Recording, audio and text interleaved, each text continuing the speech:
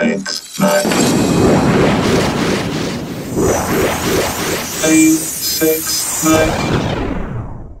Today we're going to upgrade this ROG Ally Z1 Extreme from the stock M.2 SSD to a Western Digital SN740 2TB. So the process is fairly easy, but you have to do it correctly, otherwise you won't be able to connect to the server to restore your Windows 11. So follow along and you will succeed. First thing we do is take out these bolts on all these sides. There are 5 here.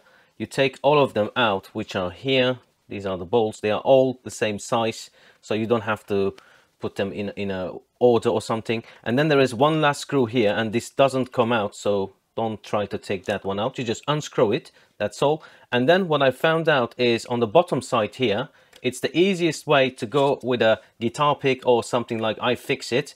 With this, just slide along the side here on the bottom, and it will come off really easily. Do not start from the top, because the top is really narrow and you might damage the plastic bits. Once you open this side up with the help of this guitar pick, it pops out like this. We put this aside, and then you get to the inside. You just see your motherboard, your fans, your battery, and all the connectors that are there.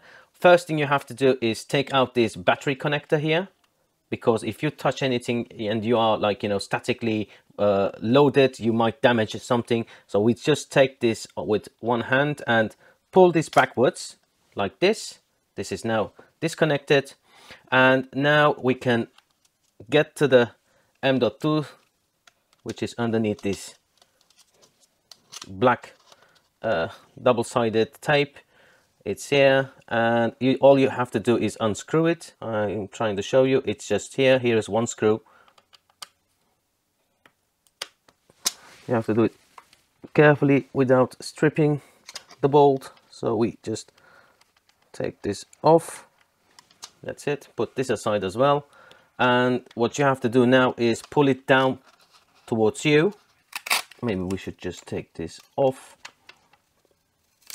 Just like that. Put it aside. I just noticed there is a small black tab here, which kind of helps you to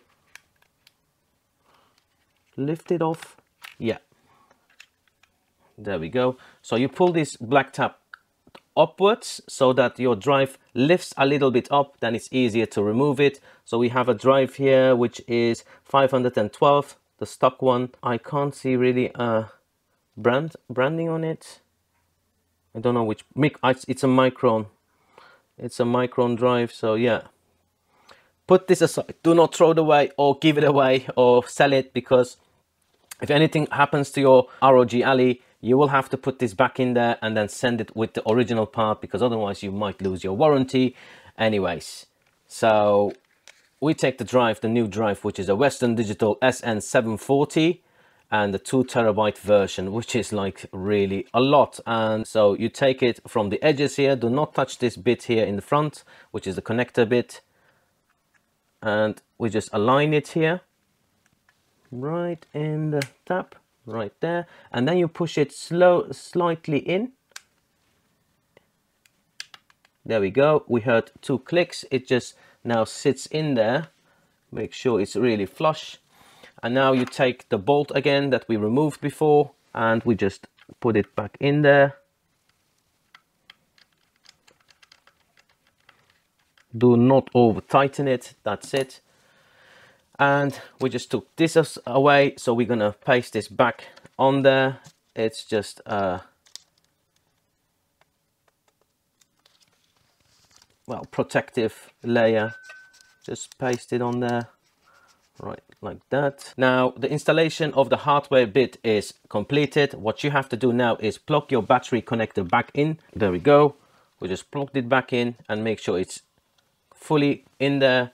You have to install the backplate back in, or you have to cover this bit here. I think it was here. It's the sensor. So it just checks if the backplate is back on there. So we'll just install it because we have installed it. I am sure that it has gone right. So what we have to do is put the upper bit first in, just like that. Click it here in, like that.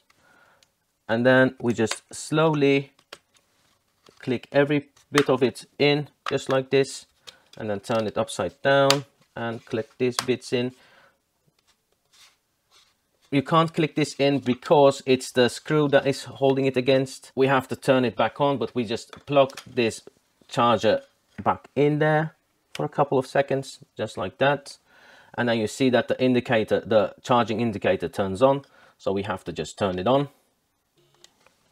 If everything has gone well, your ROG Ally boots up, but it will immediately go to the BIOS if everything is fine. So we'll just check what's going to happen now. There we go. Now we are in the BIOS settings, and here you have the time and everything. So we have to change this back to original time. Month is, we just click here, and then we are 8, enter, and this is 23, enter. 23 is right. Hour, it's now 13 o'clock. So 13, we'll just wait until it's 18, enter. That's it, and then save.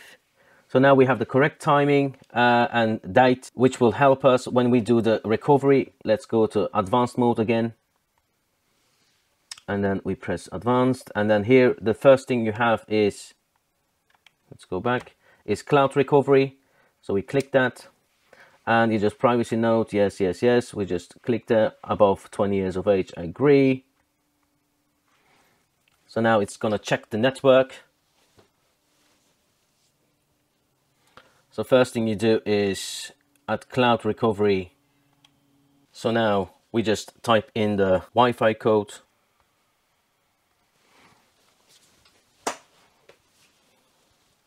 Connection successfully, we just okay that. Now it's gonna just check the network. There we go. And now following better overall, 20% of battery, connected to stable Wi-Fi network. Everything is fine. We just say next. And now it's just going to download everything, the cloud recovery. This might take some time. So yeah, you can just plug your device into mains and then let it do its thing.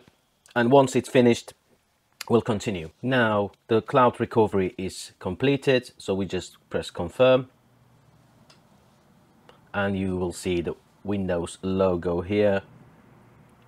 And you have to just follow along whilst it just sets the Windows 11 up for you. So now after the check and confirming that the cloud recovery is fine, it's asking for, do you want to back up your files? We just say no, because it's a new drive. Are you sure you want to start the cloud recovery process? We just say yes. And it's going to go for the process again, and this might take a while again. So we'll just have to wait along until this process is done as well. So now after the installation of this cloud recovery, it did take a long time, guys. Let me warn you, it does take more than 1 hour. And once it's finished, I had one issue, which is when I wanted to type in the Wi-Fi password, it wouldn't give me the keyboard. So I had to connect an external keyboard. That's how I could enter it. It just wouldn't give me any keyboard, digital keyboard on the screen, which is weird, but that's what happened. So now I tested the drive that I put in. These are the speeds that it's outputting, like 5,276 megabytes per second.